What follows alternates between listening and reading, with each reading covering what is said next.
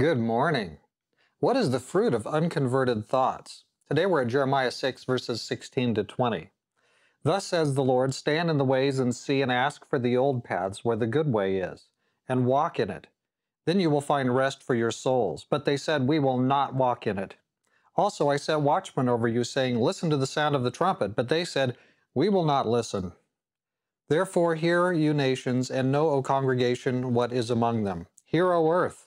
Behold, I will certainly bring calamity on this people, the fruit of their thoughts, because they have not heeded my words, nor my law, but rejected it. For what purpose to me comes frankincense from Sheba, and sweet cane from a far country? Your burnt offerings are not acceptable, nor your sacrifices sweet to me. God called his people to return to the old paths. He sent Jeremiah to remind them of the way. He promised them the rest they needed. But they said, we will not. We're not going to listen. We're not going to come. We're going to explicitly reject everything you throw at us. Take that. That's what they said to God.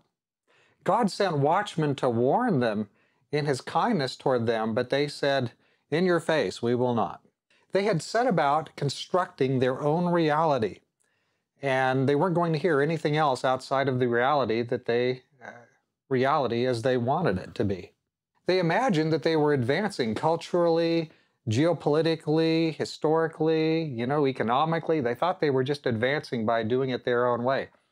They still presented themselves as worshipers of the true God, but they had basically already written him out of the picture. And to this, God said, no, we're not going to do it this way. So God's going to make an example of them to the nations. Why are they being punished? Verse 19 makes it pretty clear, doesn't it? Hear, O earth, behold, I will certainly bring calamity on this people, the fruit of their thoughts, because they have not heeded my words nor my law, but rejected it. So they appeared to be worshiping God. They were going through the motions, but they were actually effectively unbelievers. In church every week, but unbelievers. There was a vast difference between appearance and reality. Self-deception is quite a severe spiritual problem. Sometimes our hearts fail to warn us when they should. Other times our hearts inappropriately condemn us. And you think, well, let's just be rational about it. We can trust our rational mind. But no, we can't trust our rational mind particularly. It's just about one of the few things we have. But everything's been affected by the fall. Emotionally, intellectually, we're very damaged. We're compasses that don't always point in the right direction. So then what are the answers? Well, one of the answers normally is community. We need to seek out other godly people who are urgently seeking the true God, and in community with them, we go together. So we have a church board, we have committees.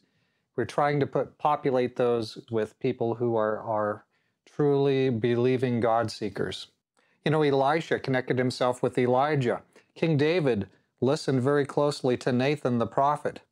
We're better united with other God seekers than if we're just trying to do everything alone. Another important issue is to trust God absolutely. Remember Daniel and his 3 friends? The command was everybody bow down when the music comes. They refused, and they were threatened, you'll be killed. And they said, well, okay, we're not going to bow down. God may save us, he may not save us. We don't actually know for certain what his ultimate will on that is, but we will not bow down to your idols. And that went badly, but then it went awesomely. We need to trust God implicitly, and he'll take care of the rest. Whether we burn up in a fiery furnace or whether God chooses to deliver us. We need to trust God and leave the results with him. That's what Judah in Jeremiah's day should have done. Question, can we learn from them? Let's pray. Dear Father in heaven, help us to be learners. Judah was rebellious and had to learn the hard way. Lord, we pray that you'll help us to be learners, wise learners, and learn from their mistakes. Something that humans can do very easily is get off into a corner and think that we've invented the way to go.